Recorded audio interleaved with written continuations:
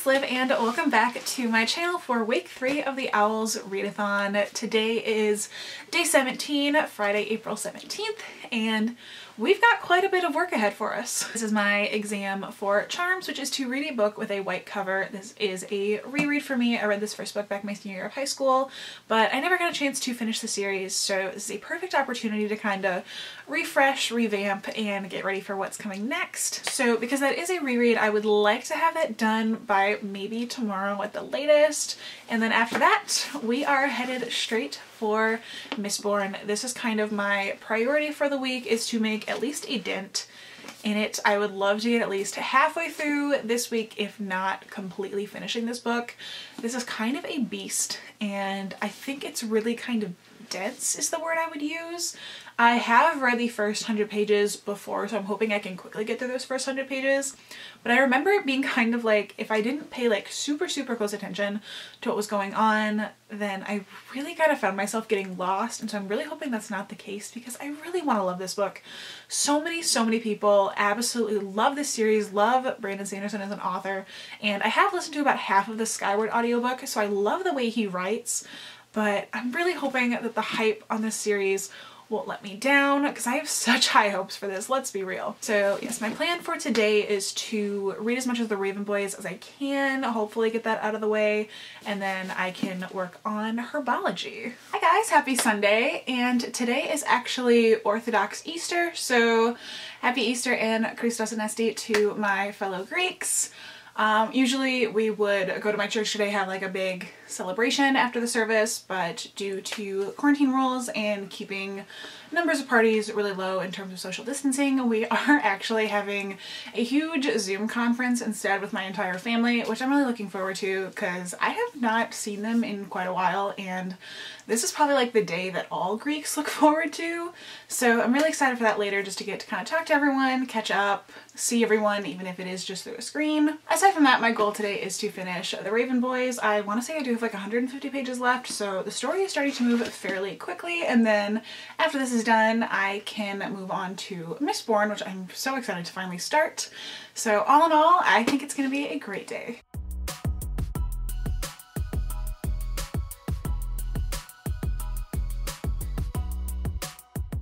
Hello my loves, happy Monday. So last night I did finish the Raven Boys, and I've officially completed my Charms exam. Honestly, I forgot how much I did like this book when I was in high school and I first read it. I forgot a lot. There is a very big twist concerning one of the characters that does happen in this book, and for some reason I remember it being towards the end, but it actually happens more in the middle, which threw me off because I was not expecting it at that time. But all in all, I forgot how much I love these characters, and I love getting to see them grow. I feel like there's so much in store for them, and I'm so excited to see what it is and get to read more about them in the rest of the series. I'm hoping to pick up the Dream Thieves sometime during this next month once readathon is over and I'm back to kind of just going with the flow, seeing what I am in the mood to read at that point in time. So Dream Thieves is getting very high up on my list at the moment. So I am hoping to start this later today. I do need to also film the video that's going up today, which is my stay at home book tag, which I've seen kind of circulating around at the moment. No one in particular tagged me to do it, but it looked like a lot of fun, so I wanted to get mine up there anyways. But I do need to film that, and then I know we're running into town to grab a couple of things, so got a lot going on today, but my hope is to get a good start in with this and hopefully continue strong. Hi guys, happy Wednesday. Pardon my scrub-like appearance we have going on here. It's kind of a lazy day, so I'm just taking full advantage of that. I am almost to the 100 page mark for Mistborn, so I am about to enter some unknown territory, since that is as far as I have ever gotten in this book. So I'm really excited to do so. I do think it was a great idea for me to kind of take a step back and reread what I had read previously, because there were some parts that I definitely didn't really understand, but now I'm kind of getting a better grasp on them since reading it a second time. The magic system in this world really still intrigues me. It's kind of like they ingest certain types of metals, and then each metal has a different magical property that they use as they like burn up the metals, which I think is super interesting, and only like select people can do that. which is really cool. It's not something I feel like I would ever want to try, but I'm here for it. So my plan today is not necessarily to do like a readathon, but to kind of just see how much reading I can get done and kind of just devote my day to reading. So I'm really excited. Hi guys, happy Friday, and we're nearing the end of week 3. Technically it is the beginning of week 4, and this vlog actually should have gone up on yesterday, Thursday. However, since the weeks of the month kind of like they don't all line up just right, and I don't have much footage from this week just because things have gotten completely crazy, but I am extending this vlog until Sunday and then it will go up on Monday. So it is kind of like a 10-day vlog, and then next week's vlog will encompass the final week of the readathon. But I also do have some news. So this isn't the first time that I've done this through this readathon by any means, but I am actually kind of revamping my TBR for the rest of the month.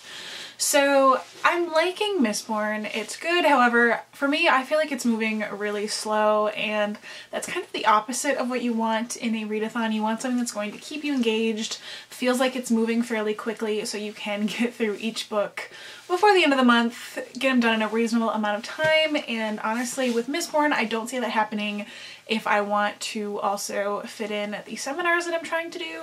So I've revamped a couple things. So I did manage to find a book on my shelves that does match the herbology prompt, that does actually start with the letter M and not just the weird edition of Mistborn that I do have, since it's really called The Final Empire.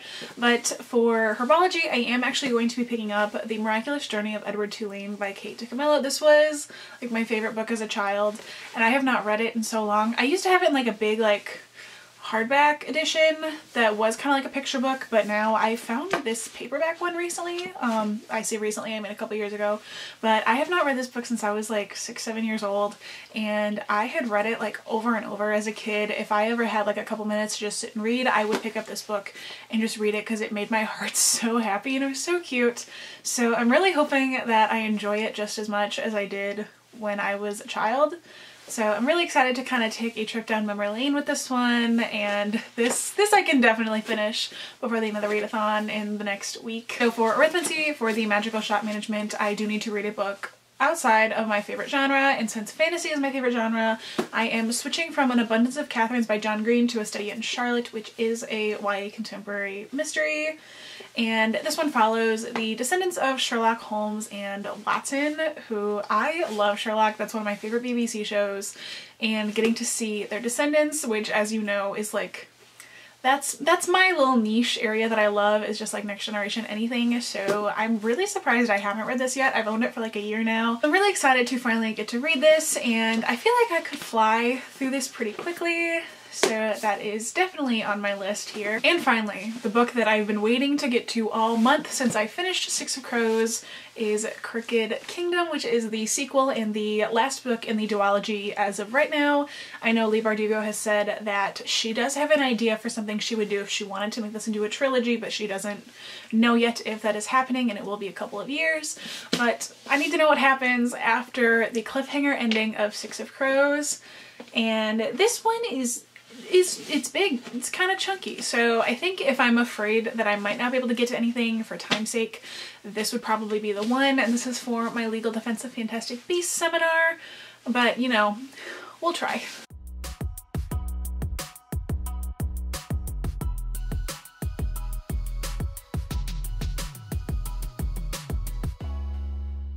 Hello, happy Saturday, day 25 of the O.W.L.S readathon. So today actually would have been the day of the O.W.L.S Book Festival in Santa Monica, which I was finally gonna get to go to after so many years, but unfortunately it was canceled due to COVID-19 concerns.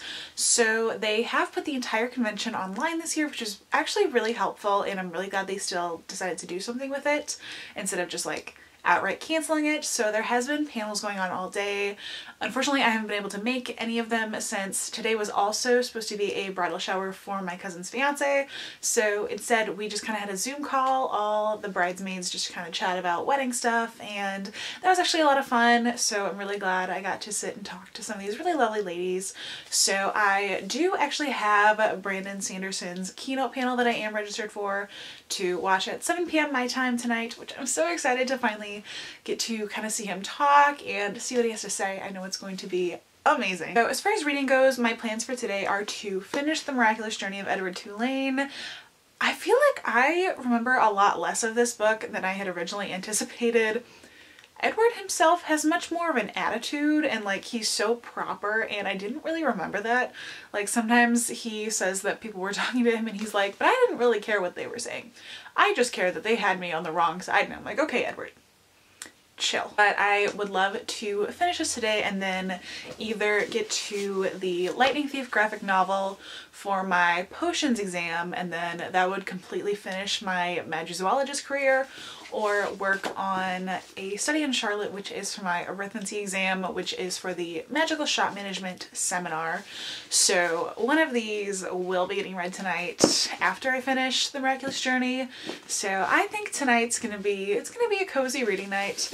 Honestly, those are the best kind of nights. The weather's kind of iffy right about now. It seems like it's bright out, but it's very cloudy and I think it might rain later, which perfect ambiance. But if I don't have these sounds of rain, I can definitely find an ASMR room to tide me over with that. But it's gonna be a good night.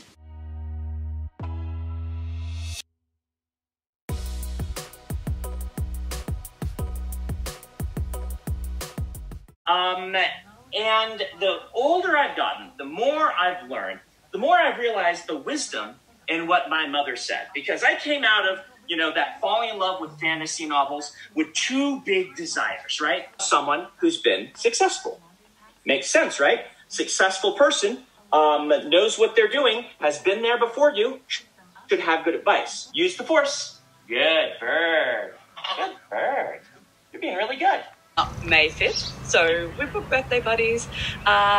It is the sequel to Aurora Rising, and it is about a gang of misfits and losers who we really hope might save the universe, but they're not. I mean, who knows? Yeah.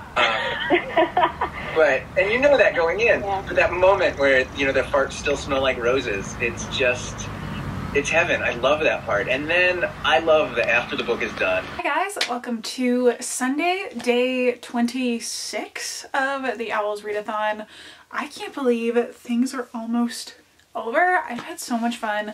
This will be the last day of this vlog, and then next week's vlog will encompass the final week of the readathon. So we did just watch the Suckage as a part of writing panel, part of the Y'all Stay Home adaptation of the O.W.L.S Book Festival, featuring Amy Kaufman and Jay Kristoff, as well as a bunch of other fantastic authors, and that was a lot of fun. I do have like an hour before the World Building Beyond Wikipedia panel, so I am actually going to meet up with my best friend to social distancely enjoy some ice cream, and I'm so excited. I have not seen her in so long. But I do want to talk briefly. I did finish The Miraculous Journey of Edward Tulane last night for my herbology exam, and I forgot how much I love this book. I really haven't read it since I was probably like 10 years old, and I actually cried last night. I forgot how touching this story is, how heartbreaking it is at times. Like, for a children's book, it gets really deep, and it's so cool to see the way that he ended up from one place to another over the course of so many years. And so this was definitely something that I was way overdue for a reread for, and I could not be happier that I finally picked it up. But today I would like to finish out the Magizoology career exam prompts strong and read my potions exam, which is the Lightning Thief graphic novel by Rick Riordan. And then after I'm done with this bad boy, I am going to pick up A Study in Charlotte by Brittany Cavallero for my arithmancy exam.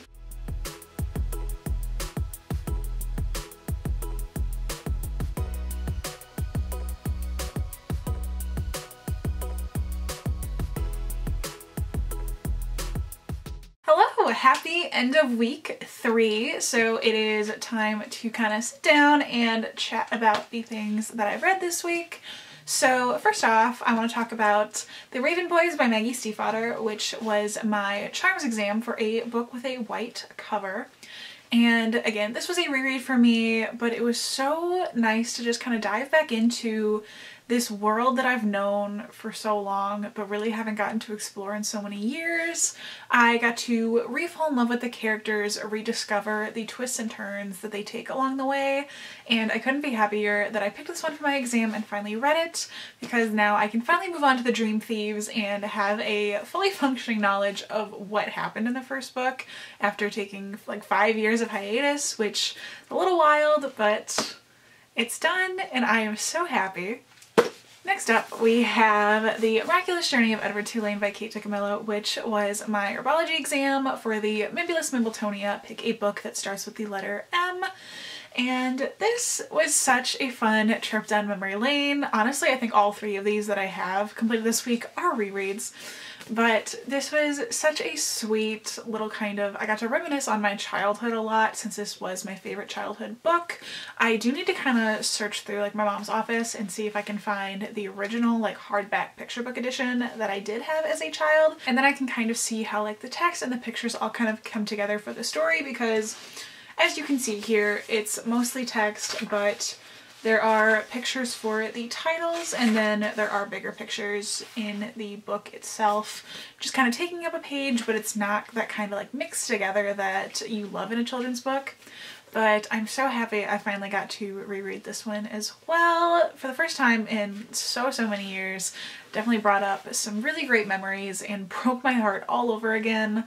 This was so nice. And last but certainly not least, we have the Lightning Thief graphic novel, which was for my potions exam to read a book under 150 pages, meaning I have officially completed the requirements for the O.W.L.S for the Magizoology career. And along with completing the requirements for the Magizoology career, I have also in turn completed the requirements for the Merpeople Linguistics Seminar, which I believe was Care of Magical Creatures and Herpology. I believe those were the 2.